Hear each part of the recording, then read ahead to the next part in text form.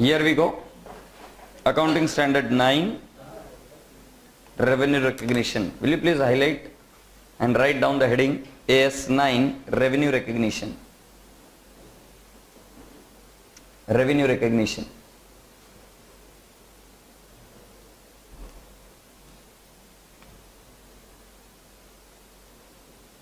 Write down very important AS. Write down very important AS. It is asked frequently in the exams. It is also asked in audit. Very important AS. Is that okay? Purpose. Let's see. Business enterprises carries on activities on continuous basis. Such activities do not stop and restart at a given point of time. Logical. Users of financial information requires periodic reporting and at a specific points in time. Financial transaction and events relate to more than one accounting period. Financial transactions relate to what? More than one accounting period. अब इस case में revenue कैसे recognise करूं? मतलब क्या? धंधा continue चालू है, कुछ रेवेन्यू करंट ईयर में मिलती है, कुछ रेवेन्यू अगले इसमें। अब रेवेन्यू कुछ करंट में और अगले इसमें, मतलब ये देखो, मुझे ऑर्डर मिला साहब से कि मुझे एक काम करो, आप 10,000 केजी वीट भेजिए। हमने कहा ठीक है सर, भिजवा देंगे आपको 10,000 KG wheat. Now I can not honour this order possibly in that particular month, तो उसका कुछ ऑर्डर मैं अगले मंथ में एग्जीक्यूट करूंगा, कुछ ऑर्डर उसके अगले मंथ में एग्जीक्यूट करूंगा। जैसे we have got a textile and we get an order from, earlier we used to get it from spice jet, कि उनके यहां पर जो नैपकिन्स उनको चाहिए होते हैं, तो वो नैपकिन्स हम प्रोड्यूस कर देते हैं। बट उनका ऑर्डर कैसे होता है कि हमको साल भर आपसे नैपकिन्स चाहिए। वो साल भर का ऑर्डर उन्होंने Jan 1 को दिया और वो 31 दिसंबर को एक्सपायर होता है। अड़चन ये है कि मैं उनको नैपकिन्स रेगुलर इंटरवल पर भेजते रहता हूं एज पर देयर डिमांड। वो एक साथ पूरे साल भर का स्टॉक नहीं करते, ऑर्डर एक साथ देते। सप्लायर एक बार ही आइडेंटिफाई करते, तो सप्लायर आइडेंटिफाई करके उन्होंने मुझे एक साल का ऑर्डर दे दिया। अब मैं उसको रेवेन्यू दूं तो कैसे दूं? आई मीन मैं उसको सेल कर रहा हूं, राइट? तो अब मैं उसका रेवेन्यू रिकॉग्नाइज करूं तो कैसे करूं? डायरेक्टली एक साल का कर दूं या धीरे धीरे? सो AS9 का इंपॉर्टेंस है कि धंधा कंटिन्यूअस चलते रहता है और उसका स्टार्ट और एंड पॉइंट नहीं होता है कुछ। वो कभी भी शुरू होता है, मतलब कोई कॉन्ट्रैक्ट कभी भी आता है और उसका एंड पॉइंट कोई भी हो सकता है। Agreed? And my dear friend, users of financial information requires periodic reporting at a specific points of time. यहां पर पीरियोडिसिटी कंसेप्ट फॉलो होता है। Agreed? So financial transaction events relate to more than one accounting period. So how do we recognize the revenue? क्योंकि transaction and events कैसे होता है? More than one accounting period. User को कैसा चाहिए? For the period. तो क्या किया जाए? इसलिए किसकी जरूरत पड़ी? AS9 की। तो AS9 का ऑब्जेक्टिव एक बार देख लेते हैं। AS9 explains when the revenue should be recognized in profit or loss account and also state the circumstances in which recognition can be postponed. Next one, it lays down the criteria for recognition of revenue most suited to for preparation of financial statement of an enterprise engaged in varied activities. तो ये क्या करता है? Criteria भी lay down करता है कि कौन सा क्राइटेरिया आपने अप्लाई करना है, which is most suited for various kinds of products. ऐसा भी हो सकता है, मतलब एक ही ऑर्गेनाइजेशन, उसके लिए अलग अलग प्रोडक्ट के लिए अलग अलग रेवेन्यू रिकॉग्निशन के नॉर्म्स हो सकते हैं। बोलो हाँ, शैल वी गो अहेड? मैं बोल रहा हूं एक ही ऑर्गेनाइजेशन अलग अलग प्रोडक्ट बेच रही है, अलग अलग प्रोडक्ट के लिए अलग अलग रेवेन्यू रिकॉग्निशन के मॉडल हो सकते हैं। जैसे एग्जांपल, एक ऑर्गेनाइजेशन सेल करती है मिल्क। वो तुम्हें पता है, अगर मिल्क 3 दिन में सामने वाले पार्टी का नहीं बिका तो वापस रिटर्न दे देता है। Are you aware of that? मगर वही मिल्क की ऑर्गेनाइजेशन पॉसिबली बेचती है चीज, जिसका शेल्फ लाइफ 6 महीने तक का होता है। उस केस में अगर चीज बिका नहीं तो वापस रिटर्न नहीं लेती। तो अलग प्रोडक्ट के लिए अलग अलग पॉलिसी। मिल्क के लिए क्या, बेचा 3 दिन में नहीं बिका वापस दे दे हमको। मगर दूसरा वाला चीज एक बार बेच दिया और 13, अब वापस उसका रिटर्न पॉलिसी नहीं है हमारे पास, unless and until the product is damaged. Milk का रूल ही ऐसा, बिका नहीं तो भी रिटर्न कर दे। क्लैरिटी है? सो अलग अलग प्रोडक्ट के लिए अलग अलग रिकॉग्निशन हो सकता है। Step, listen to me carefully. AS9 does not apply to, exam में आता है क्वेश्चन, ध्यान से सुनना, AS9 does not apply to first one construction contract, AS7 inventory भी नॉट अप्लाइड था। हायर परचेस एग्रीमेंट इसके लिए एप्लीकेबल होता है AS19 लीजेस। Government grants and subsidies इसके लिए एप्लीकेबल होता है AS12। और बेटा जी इंश्योरेंस कॉन्ट्रैक्ट इसके लिए एक सेपरेट स्टेच्यू है, एडवांस्ड अकाउंट्स में आपको इंश्योरेंस कंपनी फाइनल अकाउंट, उसमें revenue recognition of premium IRDA के नॉर्म्स के हिसाब से चलता है, वहां पर AS9 does not apply. So will you please right it down, AS9 does not apply to.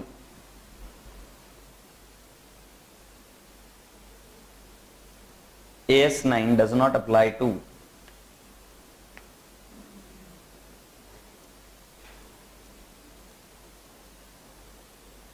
Is that okay?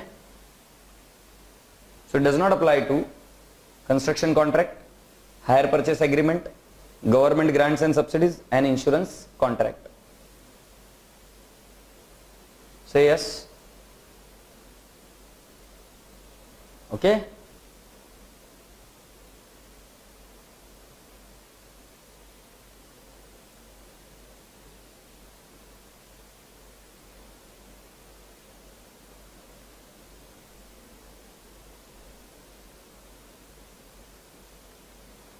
Let's move on. So what is the revenue?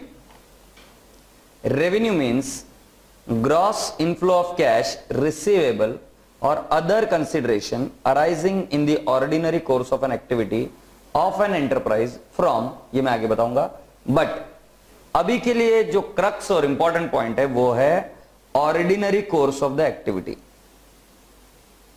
Now what is an ordinary course of the activity? One of the primary way of finding it out, what is the ordinary course of activity, कि आपको shop act किसके लिए मिला है. So you have received a shop act for operating a saloon. So if you are operating a saloon, then your major revenue or your ordinary activity will include spa services or for that matter saloon services. Suppose मान लीजिए आपको shop act मिला है coaching classes के लिए, तो आपका ordinary revenue कौन सा होगा? टीचिंग. सपोज आपको शॉप एक्ट मिला है फॉर सेलिंग स्पेक्टिकल्स, तो आपका ऑर्डिनरी रेवेन्यू क्या होगा? To cell the spectacles. I hope you getting my point. आपको वैट किसके लिए मिलता है? वैट का रजिस्ट्रेशन. उससे हमको यह पता चलता है कि आपकी ऑर्डिनरी एक्टिविटी क्या है. वैट के रजिस्ट्रेशन में आप जिसमें सेल करते हो उसका वैट का रजिस्ट्रेशन है. बोलो ना हाँ. I hope you are getting my point. तो बेटा जी कुल मिलाकर बात यह है कि जिसमें आप धंधा करते हो उस धंधे की ऑर्डिनरी एक्टिविटी जो है उस पर ही AS9 अप्लाई होता है. तो आपने अगर लैंड बेची, बिल्डिंग बेचा, फिक्स्ड एसेट बेची, तो शायद उसके लिए मैं AS9 एप्लीकेबल है ऐसा नहीं बोलूंगा. AS9 किसके लिए अप्लाई होता है? सिर्फ और सिर्फ और सिर्फ बोलो ऑर्डिनरी एक्टिविटी. और स्टैंडर्ड कहता है तीन चीजें और. एक है वो बोलता है इंटरेस्ट, फाइनेंस इनकम. दूसरा वो बोलता है रॉयल्टी, आपने आपके एसेट यूज करने के लिए दिए किसी को, वो आपको रॉयल्टी दे रहा है. और तीसरी चीज वो बताता है आपको डिविडेंड. इन तीन चीजों के अलावा और एक जो चीज है ऑर्डिनरी एक्टिविटी में जिसमें आप डील करते हो. तो टोटल रेवेन्यू रिकॉग्निशन में कितने आइटम आते हैं? 4. सो शैल आई शो यू 4 आइटम्स. सो कौन सी चीज है बेटा जी? First one cell of goods, rendering of services, agreed. और कौन सा है? Use of the enterprise resources by other yielding interest, royalty and dividends. Sir आपने आपके डिस्कशन में इसके बारे में कुछ नहीं बताया, सर्विसेज के बारे में, क्योंकि बेटा जी ये मैं वापस आऊंगा, मगर पहले AS7 आपको पढ़ाना पड़ेगा. जैसे मैं आपको AS7 पढ़ा दूंगा कंस्ट्रक्शन कॉन्ट्रैक्ट, उसमें मैं आपको बताऊंगा कि सर्विसेज की रेवेन्यू कैसे रिकॉग्नाइज होती है. ऑफ कोर्स AS9 में डील किया जाता है, मगर इसका काफी सारा पोर्शन सिमिलर है टू AS7. तो आज के दिन में या कल के दिन में भी जब हम AS9 कंप्लीट करेंगे, मैं सर्विसेज के बारे में छोड़कर बाकी की चीजों के बारे में बात करूंगा. सो अगर आप ordinary course of the business में सेल कर रहे हो गुड्स, या इंटरेस्ट की इनकम, या रॉयल्टी की इनकम, या डिविडेंड की इनकम, ये कैसे रिकॉग्नाइज होता है? This is being dealt in AS9. Furthermore, AS9 also includes revenue from services, but we are not going to discuss that. So I'll request you, please write down this definition कि AS9 में क्या क्या है.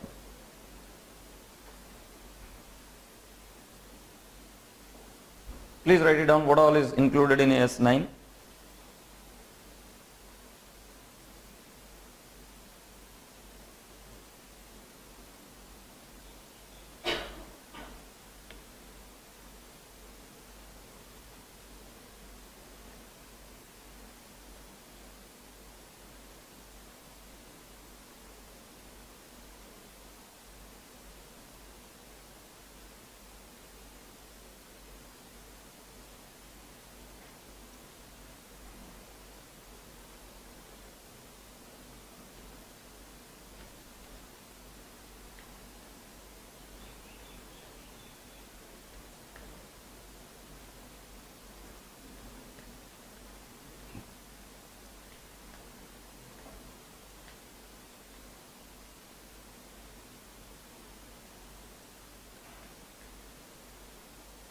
Okay नन्हे मुन्ने बच्चों, okay क्या? That's again good and great.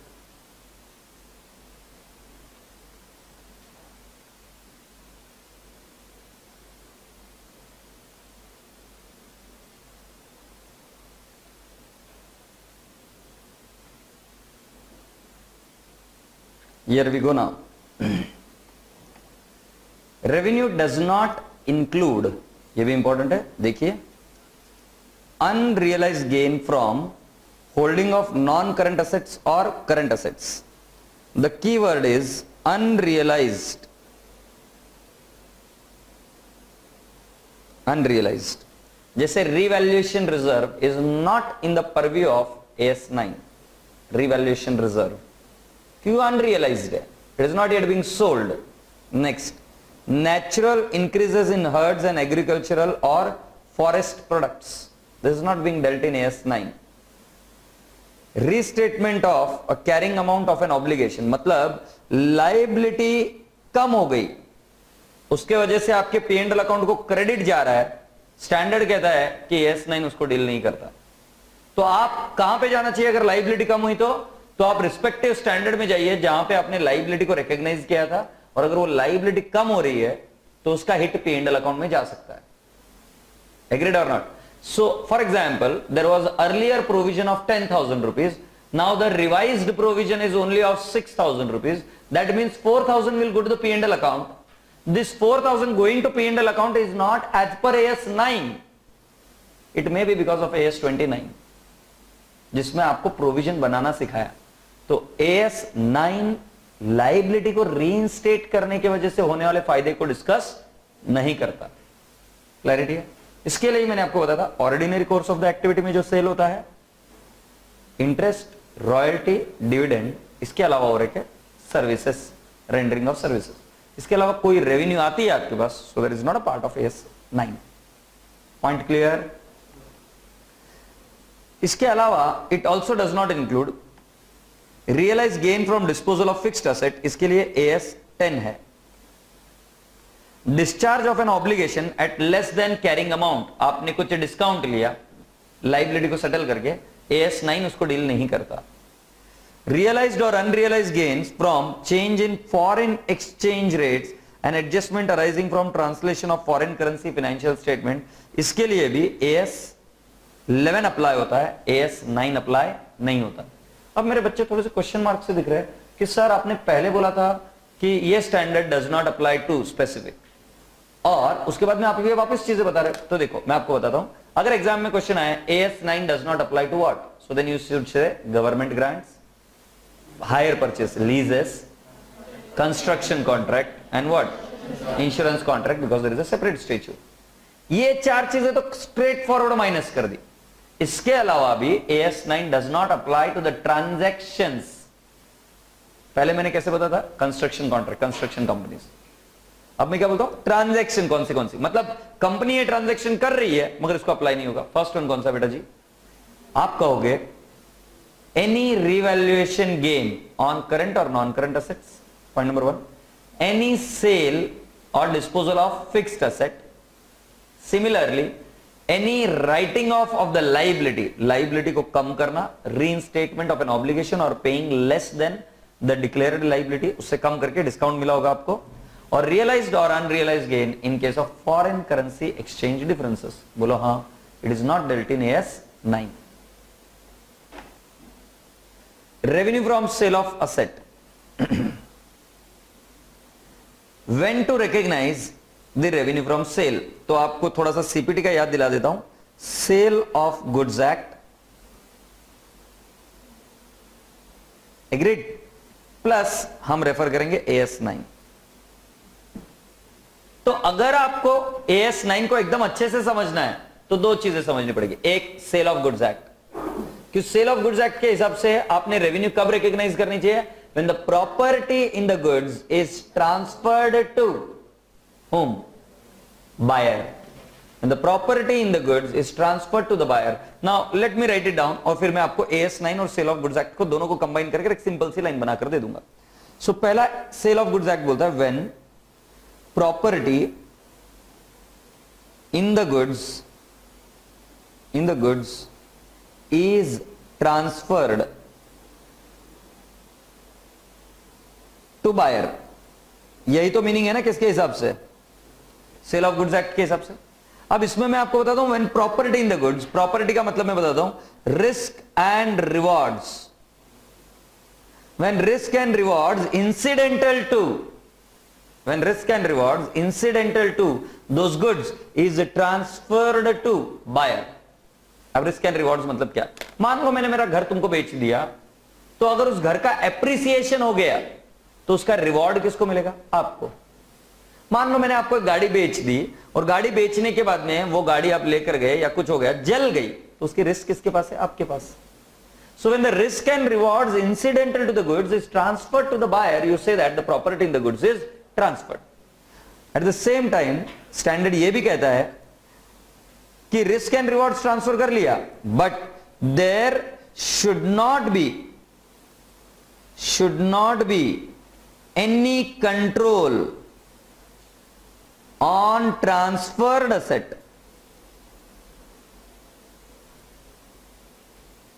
Transfer की गई एसेट पर आपका कोई कंट्रोल नहीं होना चाहिए। ऐसे कुछ केसेस में कंट्रोल आ सकता है। मैं आपको एक एग्जांपल देता हूं। मैंने मेरी गाड़ी आपको बेच दी, मगर मैंने गाड़ी बेचते वक्त ही कहा था 10 लाख की गाड़ी है, 6 लाख में बेच रहा हूं। ओके, मगर क्यों बेच रहा हूं तुमको बताता हूं। मुझे गाड़ी ज्यादा लगती नहीं, जिस दिन भी मुझे गाड़ी लगेगी मैं 15 दिन पहले तुमको बता दूंगा, तुमने गाड़ी इधर छोड़कर जानी है और तुम्हारा अल्टरनेटिव अरेंजमेंट करना है। सो मैंने सेल किया है, रिस्क एंड रिवॉर्ड्स ट्रांसफर किया है, but I still have got control on that vehicle. So when you retain some control on the goods और transferred property, it can not be treated as cell. से yes. And the third point is, my dear friend, it should be measurable होना चाहिए, and realisation should be certain.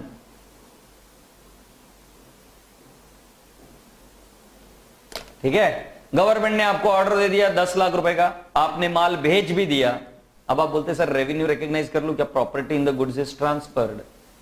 But बेटा जी, आपके cell करने वक्त आपको ये श्योर नहीं है कि गवर्नमेंट पैसा देगी या नहीं देगी, तब बेटा आप रेवेन्यू रिकॉग्नाइज नहीं कर सकते।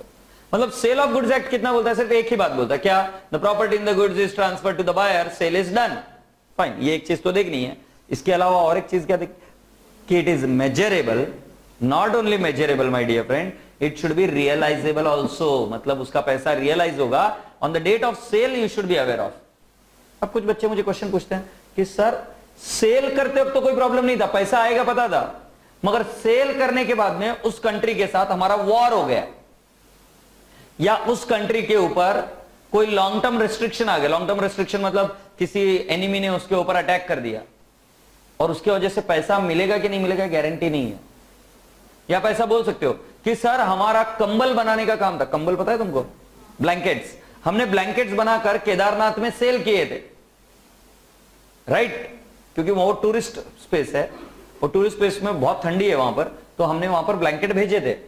मगर पैसा आने के पहले ही वहां पर बहुत बड़ा भूकंप हुआ या बहुत बड़ा फ्लैश फ्लड आया जिसके वजह से एवरीथिंग वाज डिस्ट्रॉयड। अब हमें श्योर नहीं कि पैसा मिलेगा कि नहीं मिलेगा। तो AS9 कहता है any subsequent uncertainty in realising the revenue, any subsequent uncertainty in realizing the revenue is, my dear friend, you should not postpone the revenue recognition or you should not reverse the revenue recognition. In fact, you should declare it as a bad date. ये separate item बनेगा। मगर माल बेचते वक्त अगर uncertainty है, मालूम नहीं मिलेगा कि नहीं मिलेगा, स्टैंडर्ड बहुत क्लियर अक्षरों में कहता है sorry sir you can not recognise revenue. तो मुझे बताएंगे आप प्यारे प्यारे बच्चों कि आपके हिसाब से क्या है? When the property in the goods is transferred to the buyer, point number 1. What is the point number 2? There should not be any control on transferred asset. And what is the third point? It should be measurable and realization should be certain. ये चीजें समझ में आई बात ध्यान में? तो measurable and realization should be certain. This is what you should. अब realization is certain मतलब क्या? कि आप कोर्ट ऑफ लॉ में जाके प्रूव कर सकते हो कि इससे पैसा आने वाला है और आप वो रिकवर अगर कर सकते हो तो रियलाइजेशन कंसेप्ट इज लगभग मोर और the less satisfied. Let's see. So when to recognise the revenue from cell, transfer of ownership of goods to the buyer for a price that is nothing but transfer of property as per cell of goods act. Seller does not retain any control. Do you remember this example मैंने आपको दिया है on the ownership. No significant uncertainty of collection of the amount of consideration is there. मतलब पैसा मिल जाएगा। Future में आने वाली अनसर्टेनिटी के लिए आप पहले वाली रेवेन्यू को रिवर्स नहीं करते, आप क्या डिक्लेयर करते तब? Bad debts. सो रेवेन्यू कब रिकॉग्नाइज करना है? तो ये 3 तिगड़ी होनी चाहिए। आप ये बार ले लेंगे एक बार। When to recognize revenue from sale of goods?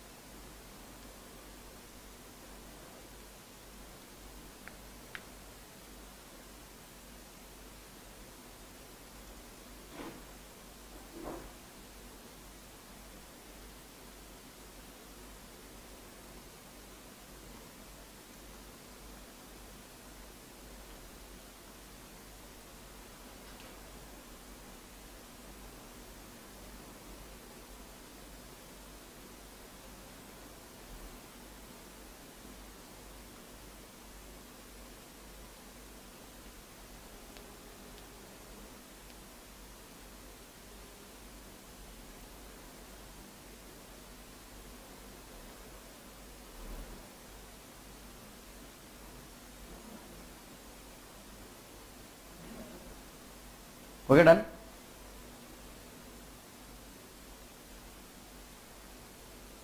And here we go. ये वर्डिंग्स आनी जरूरी है। Done done done. इसका other meaning, all significant risk and rewards of ownership have been transferred to the buyer. हमने बात भी की थी आपसे। अच्छा, अब हम क्या करेंगे, इसके आगे के जो भी स्पेशल केसेस है will start but after the break. Is that okay?